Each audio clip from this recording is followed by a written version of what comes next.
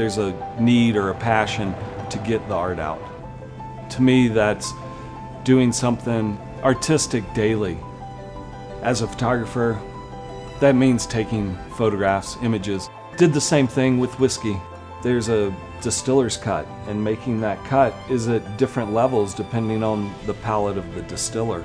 And so they make the cut deep into the tails for them or higher in the tails. It just depends on what your palate is and what you feel. You're making a decision from your creative being. I wanted to make a Western whiskey, and I wanted it to put you back into that time, the romantic time of the West. Even though it's a gunfight, it's still romantic.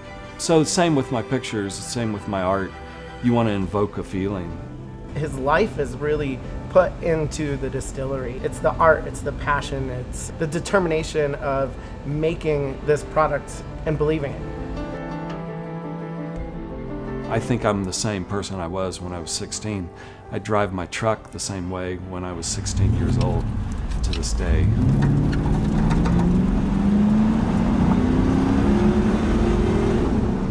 Riding with Michael is one of the most exhilarating things you'll ever do. Kind of like drinking his whiskey, it packs a punch and you just kind of hold on and go along for the ride. I lived in New York with my family. My kids were 4 and 5, 3 blocks from the World Trade Center. Had a great career as a photographer and living in New York and shooting what I wanted to shoot. And then 9/11 happened. We crossed Greenwich and we were just inside the block on Duane when the first plane flew over.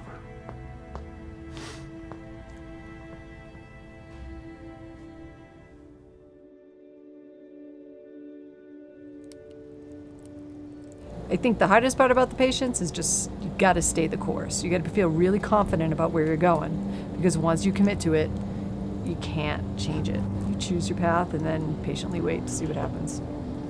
You know, we thought it was 3 years. Yeah, I was like, 2 years we'll have this down. You know, we talked to Karen from Montagne and she's like, guys, it's at least 7 years. Yeah. And I remember thinking like, Karen's crazy. Yeah. It's not gonna take that long. You get this fixed in 2 years. Yeah, but that's just how it goes. Like, it's such slow brand growth. Yeah. The reward doesn't come for years. Yeah.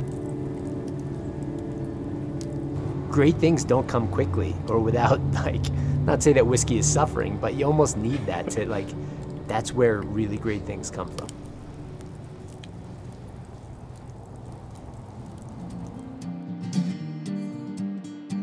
You know, even when I was still in school, I took a desk job doing graphic design work.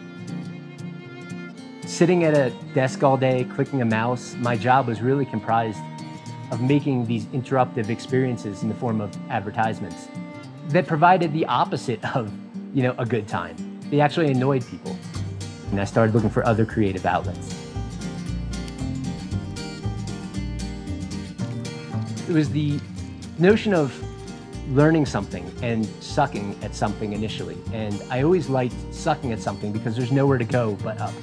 And that climb and that journey to getting better. And ultimately, that's really what led us to Deer Hammer, was just this expression of creating something that we were so passionate about. The process is absolutely the most influential aspect of our whiskey, and that's what makes us different.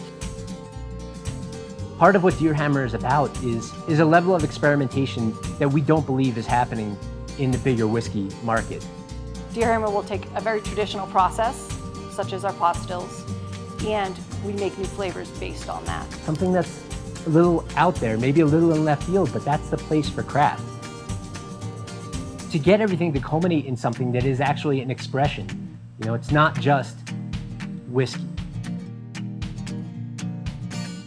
Always challenging what is to see if it could be what's better. What is an American single malt? Well, we're trying to define that.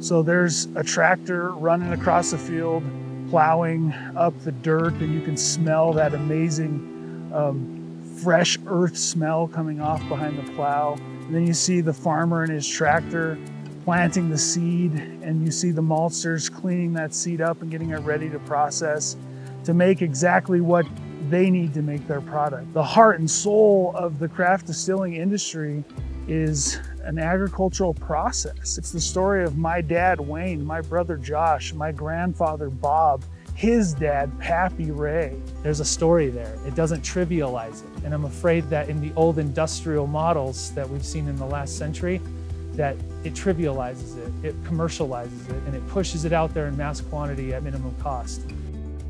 Feed barley prices are still as low as they were in the 50s and the 60s when a John Deere tractor cost $1,700, and now a John Deere tractor costs $200,000. But yeah, there was a real sense in which we had to add value to our crops in order to maintain what we knew as life.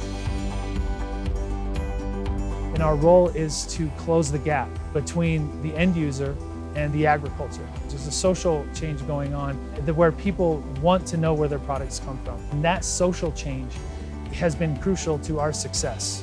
The reason that they're willing to buy the malt that we produce is because they're not just buying malt.